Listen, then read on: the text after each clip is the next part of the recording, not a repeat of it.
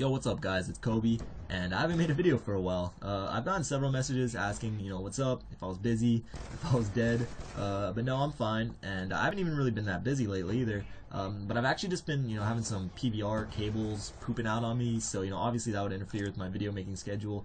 Plus, I live in Hawaii, so it takes like bajillion years to get here. So today, I just have a quick video of just some stuff that I want to talk to you guys about pertaining to like the very near future here on this channel. So just getting right into it, I've actually been working on two completely new series that I'm going to start up here very shortly, and I've just been coming up with all the ideas for them, and what's going to be in them, and what I'm going to have to record, because if I'm making a series, I want to have a good amount of ideas ready, so I'm not scrambling for them later, and I want to know exactly what I'm going to have to do going into it, so I don't really have to waste any time, and I might as well tell you what they are. So my first new series is going to be a best class loadout series, and I'm pretty sure you guys have seen these around YouTube already, so I'm going to try to do mine a little differently. I know a lot of people typically make a video about a particular gun, and they tell you what they think is the best class for that gun, but personally, I just think with that pick 10 system and all the different perks and attachments and pieces of equipment, it's just impossible to say, this is the best class, especially if you factor in different types of play styles that people play. A really fast-paced Slayer is going to have a different class compared to a more passive support Slayer, or just support player in general, and the thing goes for objective-oriented players also. So that's what I plan on doing, breaking down each gun and attempting to figure out, what loadout is the best for different types of players.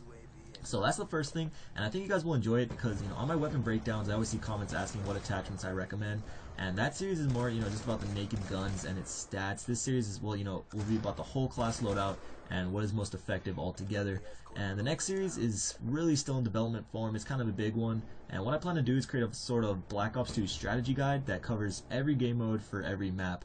And this is going to take a lot of time because at first I wanted to make a nade spot series and maybe a series on how to hold down power positions, but I was thinking, why not just make one badass video covering everything?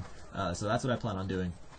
And I only plan on doing objective game modes because that's what this series is going to be about, how to win the game. And like I said, I'll be doing every game mode on every map because every game mode, has different spawn systems, nade spots, cutoffs, power positions, and all that stuff. So I want to make sure I cover everything that you could possibly know to win that game. And I want to emphasize, this isn't about getting 100+ kills every game.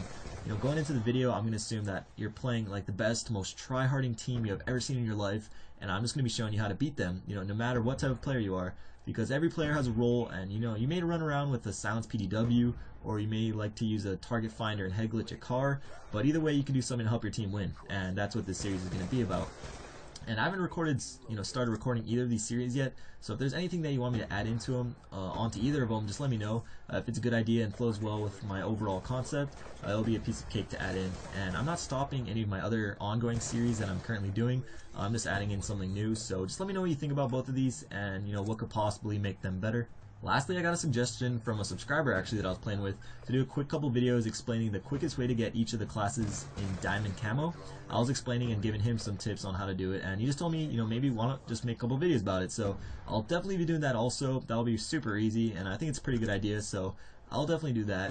But yeah, expect a ton of awesome videos coming out soon, and have a great day. Peace.